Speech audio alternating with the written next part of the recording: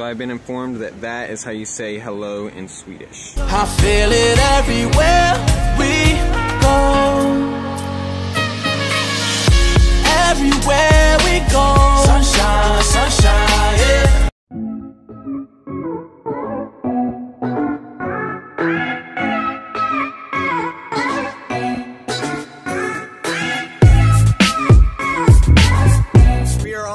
Back home from Pittsburgh. It was sad to say goodbye to the kids. They were really sad last night and we left before they woke up this morning. We're in Maryland by now, and over here, I don't even know if you guys can see it, but oh wait, wow, you guys can. There's a wind farm way over there.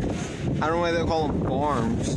Why do they call them farms? What do they call them, farms? Yeah. They're harvesting power from the wind. I don't know. Knowledge.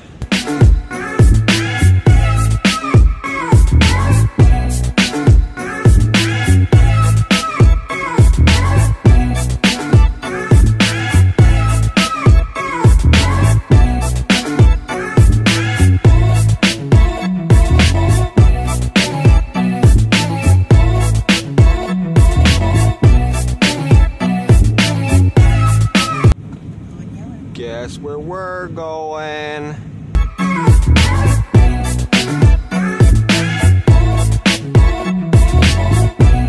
So I've been informed that that is how you say hello in Swedish. This place is so weird. Swedish Meatballs. It's gonna be so good for lunch. Oh my goodness. For the first time in 15, thank you. For the first time in 15 years, we finally get one. 15 years? I feel like we've been to an Ikea before this again. We didn't get the rolls.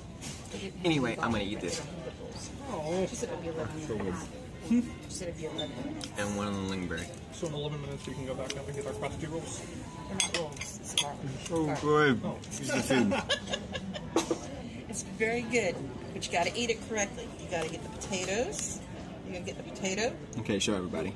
Potato, a little bit on a fork, half a meatball on the fork, and then you've got to dip it in this lovely lingonberry sauce. So you have lingonberry sauce, meatball, potatoes. And there you go. And you eat it all like that. Eat that. He's on his phone.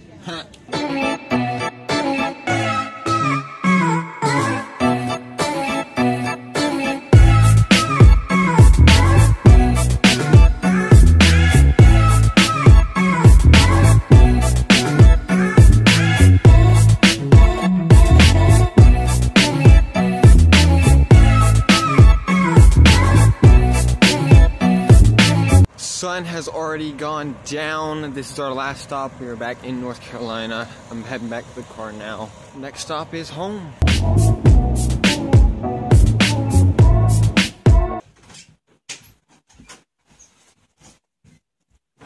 12-hour road trips can be fun. That one wasn't, but it's good to be back.